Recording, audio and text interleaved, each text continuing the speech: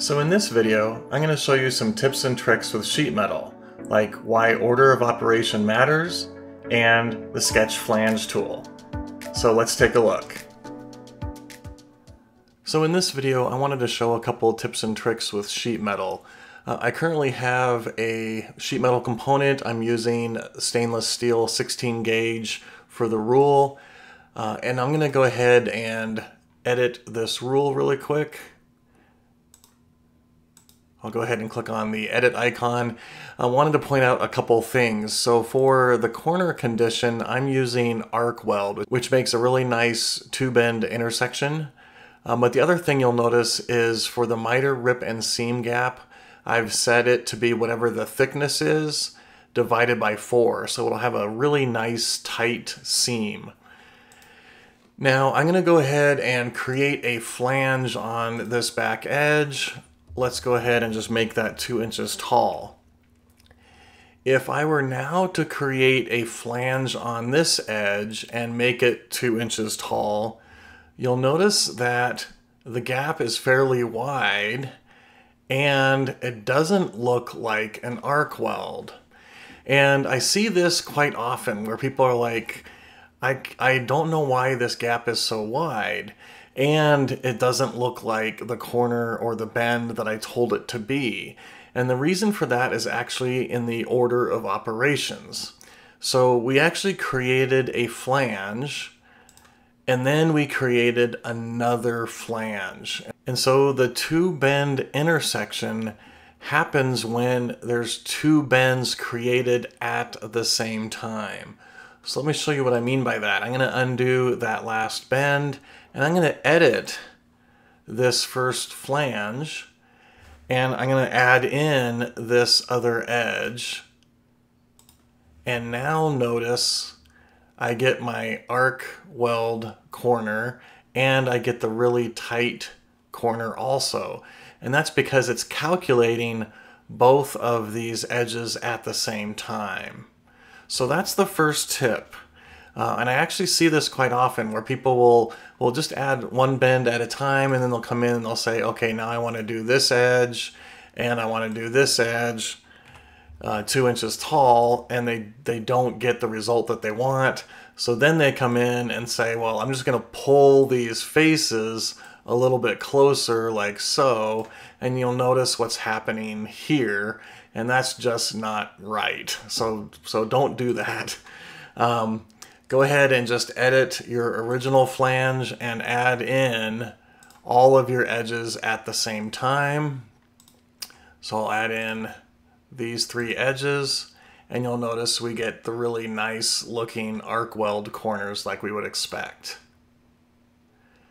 The other tip I wanted to show is, for example, if I wanted to create like a handle or something like that that kind of comes off the back of this, sometimes it's hard to figure out the angles that I want, and it might be easier to do it in a sketch than it is to create it with flanges. So for example, I'm going to start with a flange here, start to drag, and then I can come in and specify, well, let me just do a straight angle there first. I'll do symmetric here. Let's just make that 1 inch wide. Then I have to come in and add another flange, maybe on this edge, start to drag, and then have to figure out what angle I want that to be at. And I'm adding in multiple flanges to create this particular shape that I want. And now I want this to go straight horizontal, so I have to make that 30 degrees, for example, figure out the length, yada, yada, yada. Well, there's actually an easier way. I'm going to go ahead and create a sketch, and I'm just going to do a simple profile sketch. Now, what I would typically do is I would project this point and snap to this point, but I'm going to show you kind of the magic here. I'm just going to click out here for somewhere, and let's just do something like this just to start out with to kind of show you the process, and then we'll come back and be more exact. But I'm just going to kind of draw the shape that I want. I'll say flange, select that flange, and you'll notice if I start to drag, it's going to create a new sheet metal component. But if I hold down my control key and add in this other edge, it's going to join this profile to that other flange. And so you can kind of see it even extended that edge and created the bend relief for me automatically. It made it a full edge. I'll go ahead and change this. Let's just make it symmetric. I'll drag that like so. We'll make that 1 inch wide each direction. So symmetric means 1 inch in that direction and 1 inch in that direction for a total of 2 inches. But you can see how it actually joined that profile with this existing flange, which is pretty neat.